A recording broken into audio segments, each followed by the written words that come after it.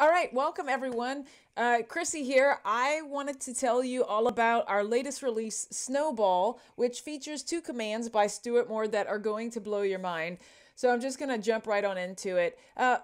For people who present PowerShell, I learned this from Twitter.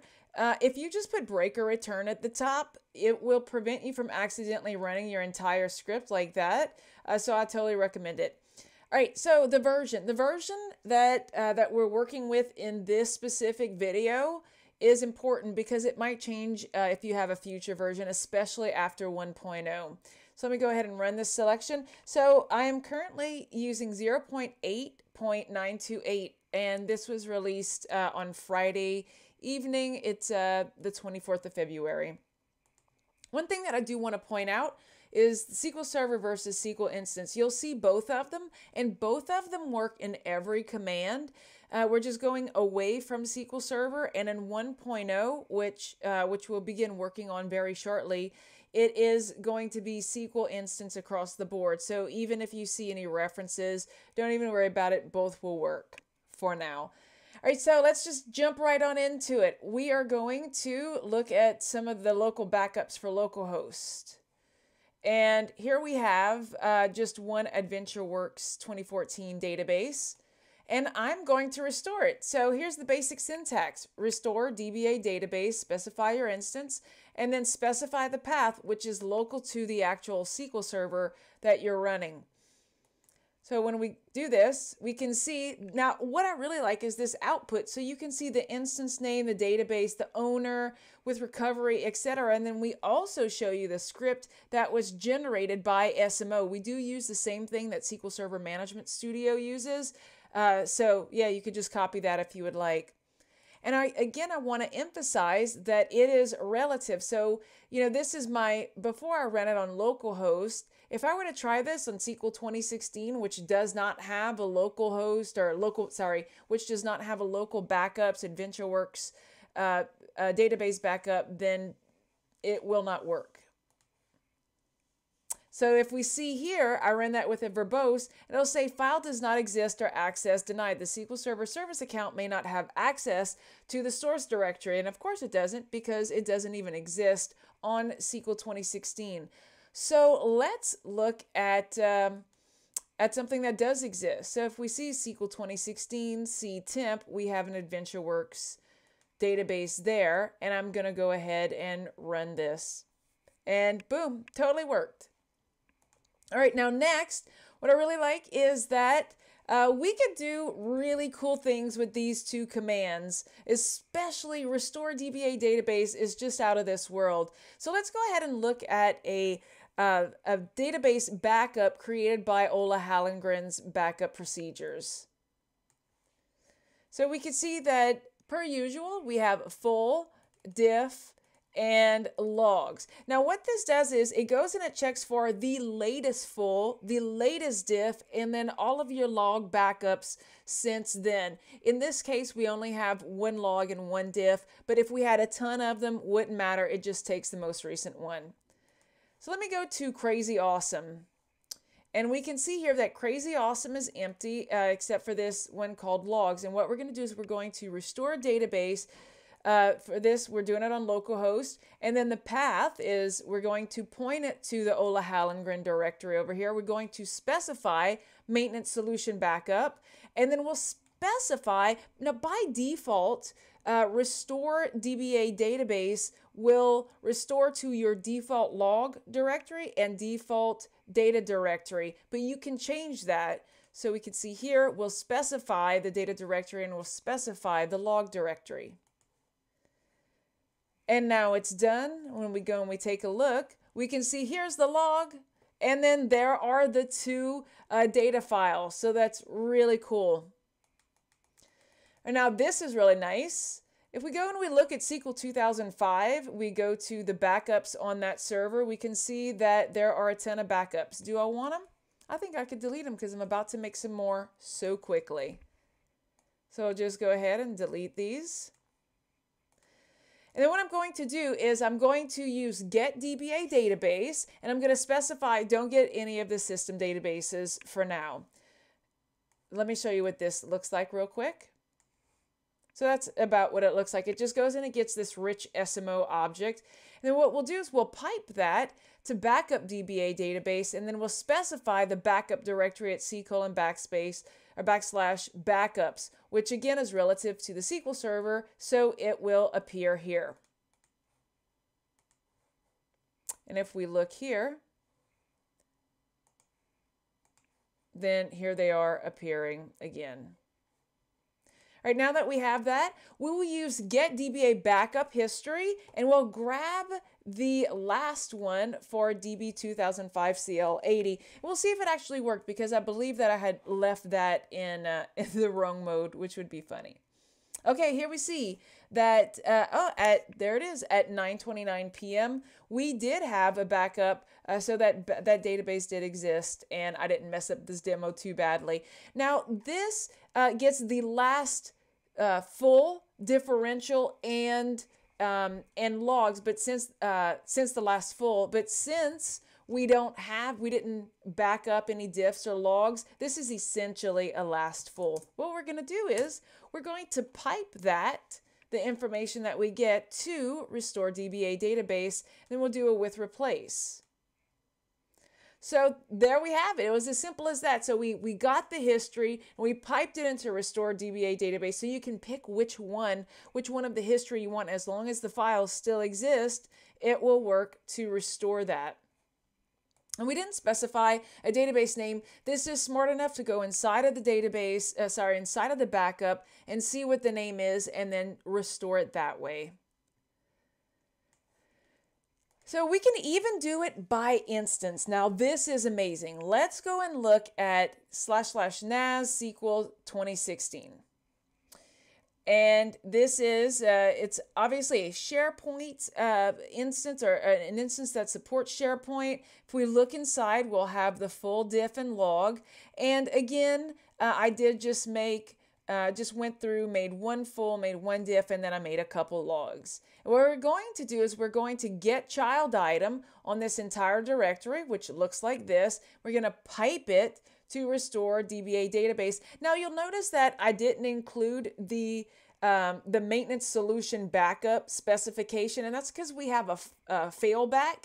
If it can't find, if Restore-DBA database can't find a proper .back file, then it will also check for the maintenance solution structure, and then if it finds that, then it'll restore it. So we really wanted to make this as easy as possible for everyone. So let's watch this. This is going to be awesome. It's going to restore this entire instance. So if we look, this is my SQL Server, my local one. So right now, oh, check it out. Did you see that? It was processing it. And so it goes through and it processes those directories, and then it finds what it needs from it as if it's magic, and then it will restore that. So let me go ahead and quickly take a look at, oops, I accidentally opened up GitHub. There we are. You can see that it's restoring. So if I just hit refresh, it's just doing that entire thing. So this brings me a lot of confidence as a DBA that I don't have to worry about, you know, if I have an instance that just blows up, but I have my Ola Hallengren backups, it makes it very, very easy to restore the databases.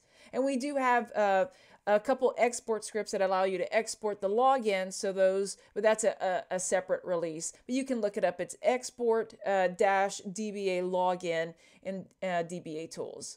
So we are already done with that. Just restored the entire thing. Very, very cool. Let's go back here.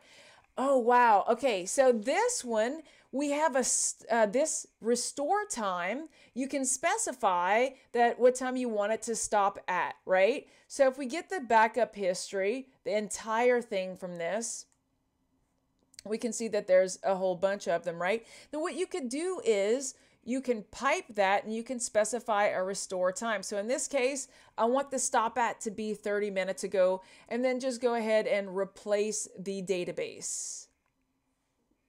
All right, and so that created an error log. Dang, let's see. Oh, you know what? So I had an issue with the way that the backup was set. And unfortunately, this didn't work out so well, so I'm just going to report that. Let me show you actually how to report it. If you do have an issue with DBA tools, and if you go to DBA tools, backup.io/issues, then it will automatically redirect you to our site. So if you can see here, even if you just go to our GitHub site, you click here and issues, then you click on new issue, and you'll see that there are 137 issues. Not all of them are bugs. You can see that some of them are new commands and things like that. So let's go back to this. All right, so that usually works. I'm not too sure. It's probably something that happened on my side, but I'm not too sure.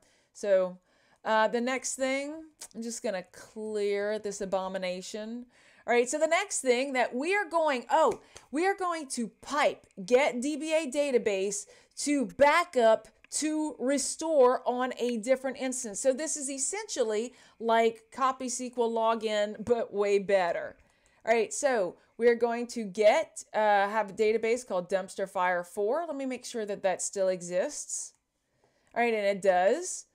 And we can see it's actually never been backed up. It's never had a full or a log, but it has had a full, so that's nice. Sorry, it hasn't had a diff or a log yet, but it has had full, so that's nice. All right, so what we're going to do is we will get this database, we'll pipe it to backup database, and we'll specify the backup directory to be DC SQL test. And let me go there and just clear this out.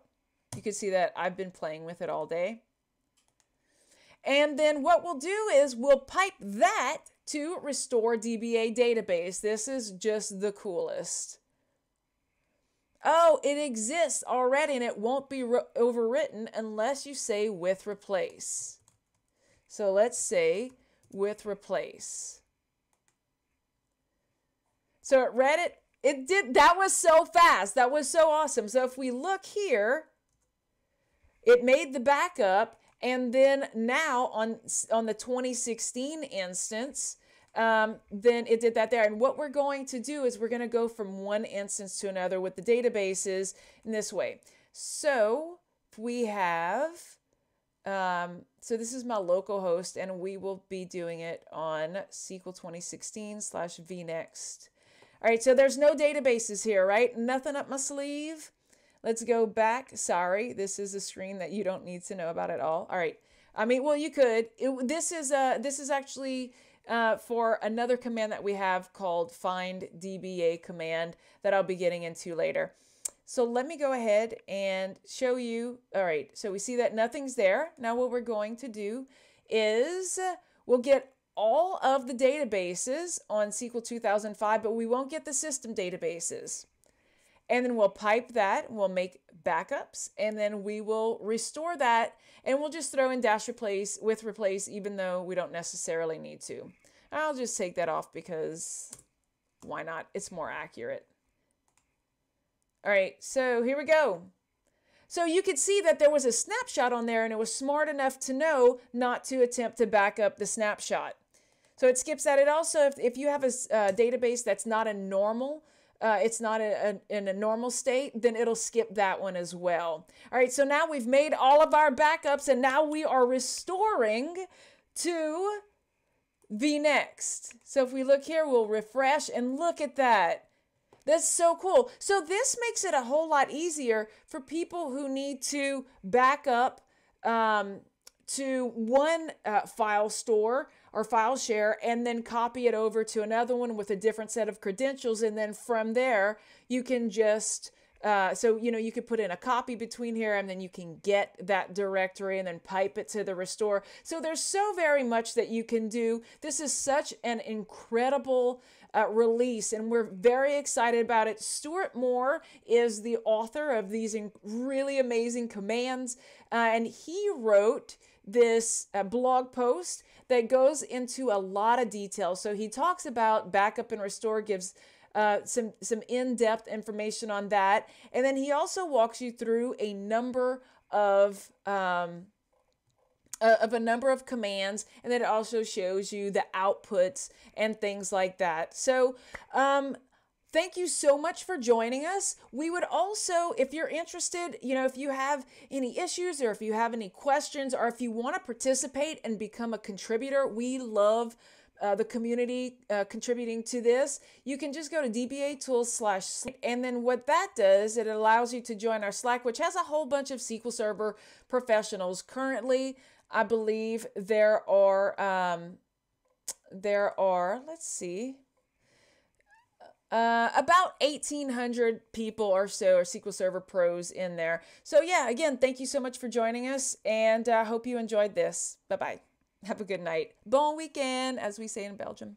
I know that I said that the video was over, but after it was done, I went to log an issue on GitHub, and I went through here, and I went all the way back, and I couldn't find it. So I was like, oh, well, I'll just run it again so I could get the error. And I'll have you know that, oops, oh my God, I did it the wrong way. I'll have you know that it totally works. So I'm really not too sure. So we could see here, because it did pipe in the history, it skipped this. It skipped the two that I had already deleted. And then it worked. So you could see that this totally works, and it says stop at, and it puts a proper date. I'm assuming potentially that the issue before was that the time difference was way too small or something. But anyway, this totally works, and I'm glad. I feel a bit of redemption. So, all right, for real, bon weekend. Bye-bye.